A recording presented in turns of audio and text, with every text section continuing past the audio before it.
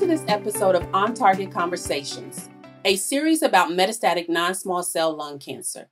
My name is Rasheda Persinger, and I am the Medical Oncology Lead Nurse Practitioner at the Johns Hopkins Sidney Kimmel Cancer Center at Sibley Memorial Hospital. I will be your host for this series. Today's episode will focus on patient identification through biomarker testing. I am joined by Beth Wittmer. She is the Director of Care Management at Florida Cancer Specialists and Research Institute. Thank you so much, Rasheda, for having me on today. Before we get started, I should note that this is a promotional program supported by AstraZeneca. This series is intended to provide educational information on the identification and treatment of patients with metastatic non-small cell lung cancer. We are speaking to you on behalf of AstraZeneca and have received compensation, but the dialogue is based on our personal clinical experiences with patient identification through biomarker testing. As previously mentioned, we will be discussing the importance of comprehensive biomarker testing to inform the best treatment options in light of the ever-advancing treatment landscape for metastatic lung cancer.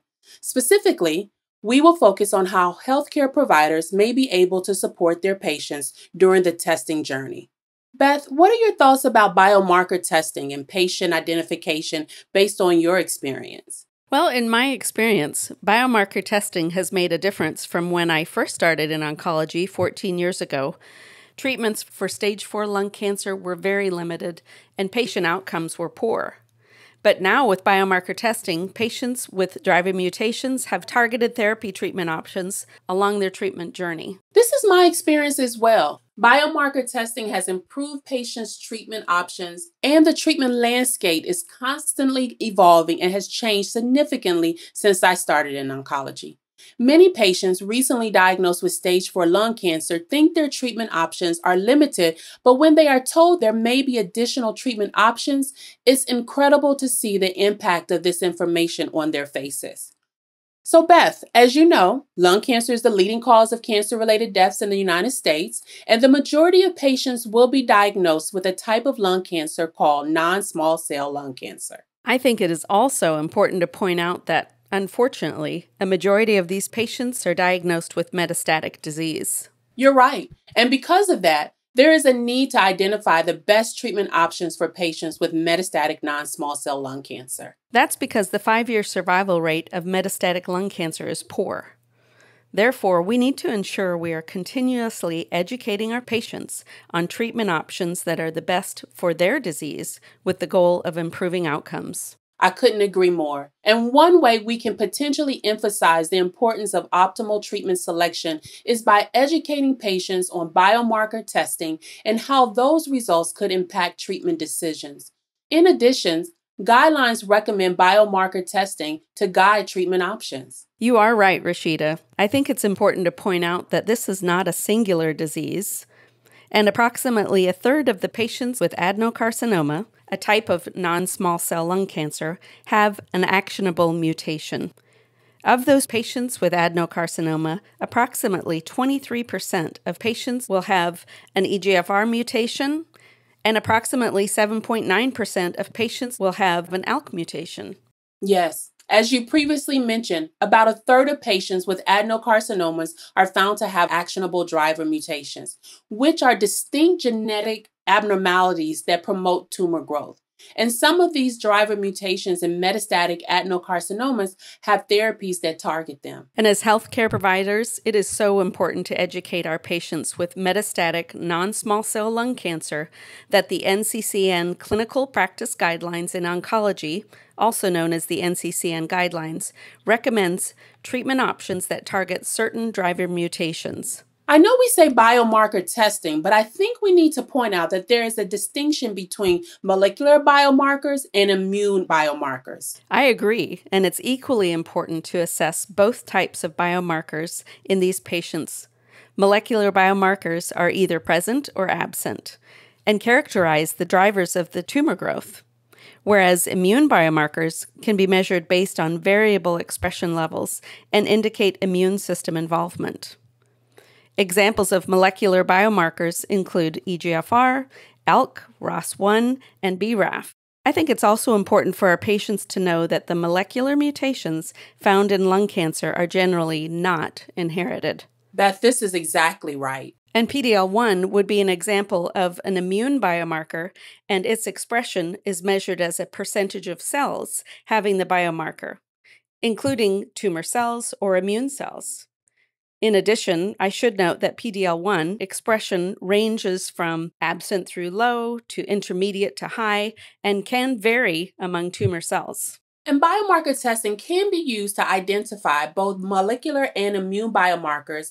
And since guidelines recommend that treatment decisions should be made based on these results, it is important to discuss with patients the need to identify both types of biomarkers through tissue and/or liquid biopsy testing, especially since molecular and immune biomarkers can overlap. For instance, up to 70% of patients can have metastatic non-small cell lung cancer that is positive for both an EGFR mutation and PD-L1 expression.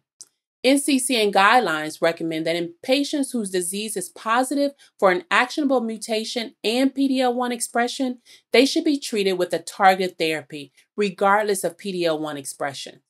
What has your experience been with patients with metastatic non-small cell lung cancer who have both PD-L1 expression and are positive for an actionable molecular biomarker?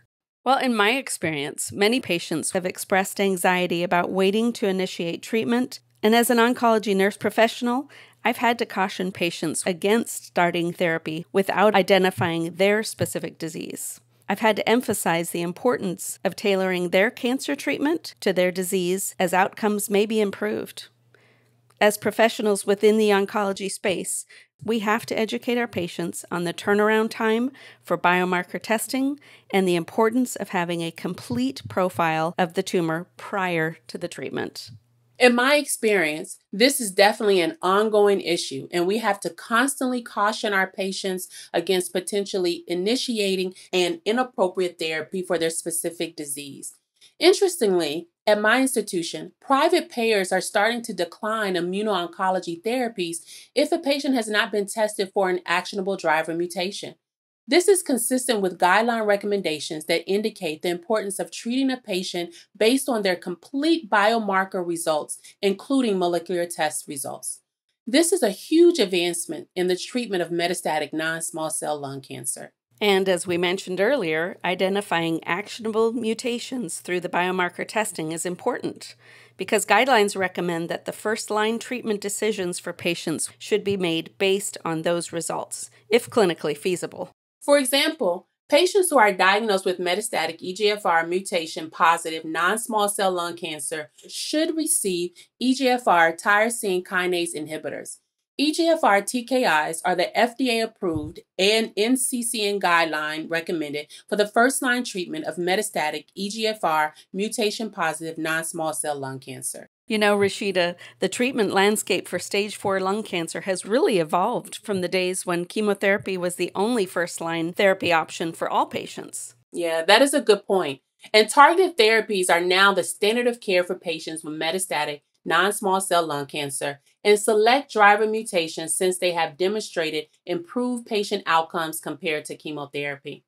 I know many patients ask about immunotherapy, but that is only a guideline-recommended first-line treatment option for eligible patients with metastatic non-small cell lung cancer whose molecular status is negative.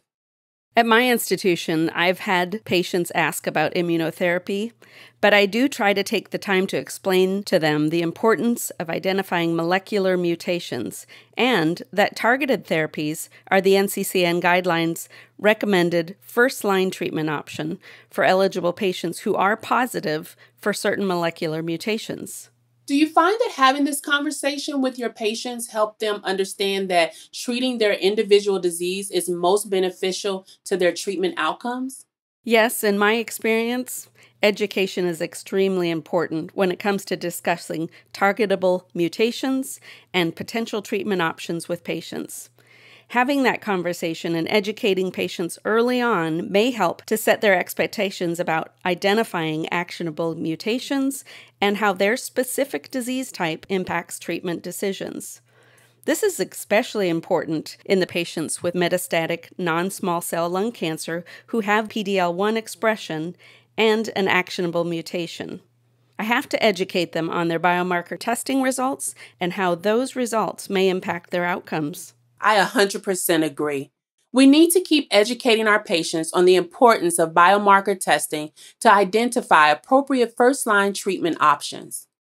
We've covered a lot of information today, and even though we know basing treatment decisions on biomarker test results is critical, biomarker testing at diagnosis may come with some challenges. What procedures does your clinic follow when your patients have challenges with biomarker testing? Great question. In my institution, we use both tissue and liquid biopsy testing at diagnosis to identify actionable driver mutations and inform treatment decisions. For example, a young never-smoker female patient came to our practice for a second opinion after being treated by another locally based community practice with chemotherapy. While the initial practice had sent the tissue for testing, a complete panel had not been performed and a driver mutation was not found. Our practice sent out a liquid biopsy for testing, and the patient was discovered to have a driver mutation. Tissue testing alone doesn't always identify driver mutations because of the heterogeneity of tumors. We need to do our due diligence to reflex test our patients. At this time, I would like to thank Beth for joining me today. Thank you so much for having me, Rasheda. I would like to thank our audience for listening and hope you will tune in again soon.